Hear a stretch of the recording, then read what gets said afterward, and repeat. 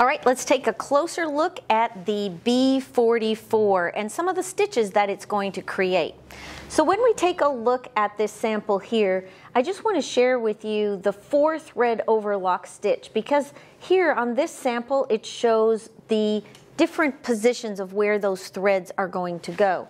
So when you work with a 4-thread overlock stitch, you're going to have a right needle, which on here is shown in green. Then you're going to have a left needle, which on here is shown in yellow. And then your upper looper thread is shown here in blue, and the lower looper is shown in red. So as you form this stitch, based on where you have your needles positioned will give you different widths of your stitch. And also, as we looked at earlier, you have the ability to adjust the width, the cutting width of this stitch also, so that will also affect how wide or how narrow that edge is going to be. Another stitch we're going to look at more closely is this beautiful rolled hem stitch. Now the rolled hem, a lot of times you can use this for the edging of napkins, you can use a little more decorative thread, or you could also use this for hemming an edge of a ruffle. So we'll show you how to set that stitch up as well. But as we start to stitch with a 4-thread overlock stitch, or really any of these stitches, you're going to find with a serger, you don't have to always raise and lower your presser foot. Just simply stitch or set the fabric in front of that presser foot and step on your foot pedal.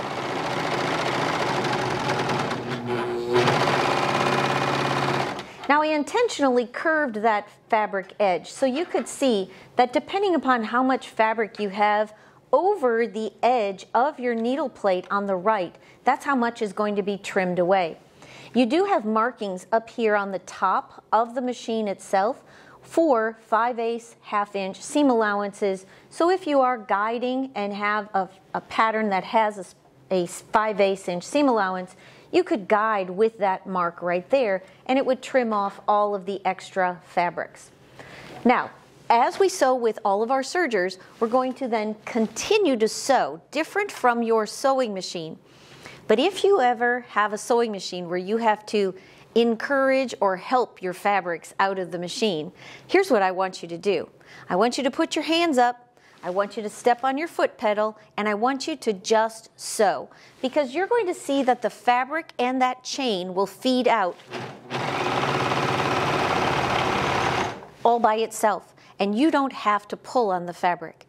If you pull on your fabric, you could bend the needles, but your serger's just going to feed it out completely for you. And always have a tail or a chain after your fabric edge, and then clip that straight away. So that makes a beautiful stitch, trimming away and finishing that edge.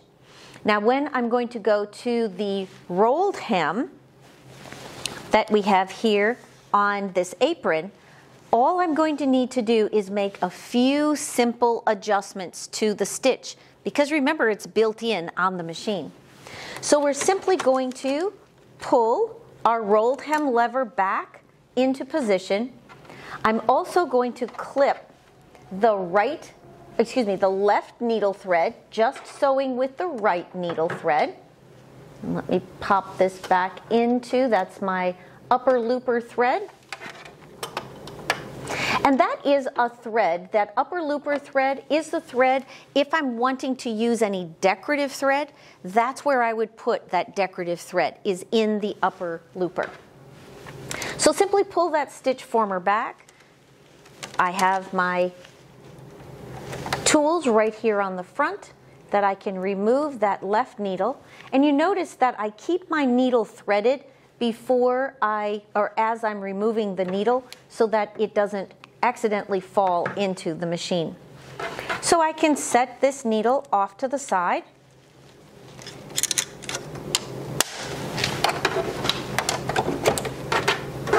Pull the extra thread out of the machine. All right, let's take a look at that rolled hem. What I've done is I've increased the control on that lower looper thread, and what it's going to do is take the thread and the stitch and actually roll it all the way around the edge, so that top thread is going to be seen on the top and on the bottom. Okay,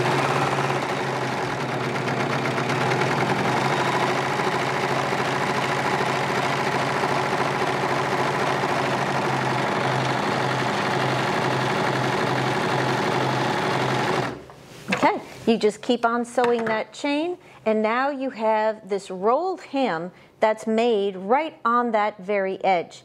Now, if I want to increase and make this a gathered piece of fabric, remember earlier we were talking about this differential feed? So the differential feed is the knob that's on the left side of your machine, and all I'm going to do is bring this to a higher number setting. And I'm also going to slide that stitch former back into position and bring my tension knob back to the normal setting.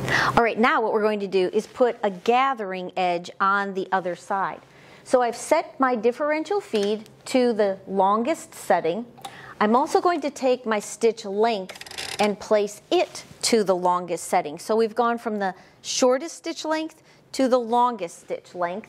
And I'm also going to take my needle tension and just add a little bit of a little more control on it.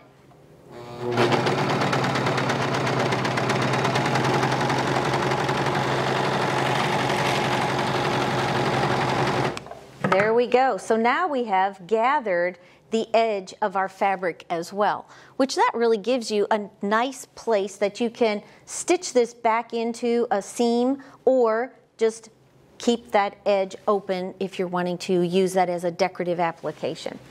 The other feature that we have on the machine we talked about earlier also is going to be the flat lock stitch. And this is going to be a little device that's going to be attached onto the upper looper. It's called an upper looper converter. And this upper looper converter, we're going to cut the upper looper thread because we're not going to use it. We're going to pull it out and then simply take the upper looper converter.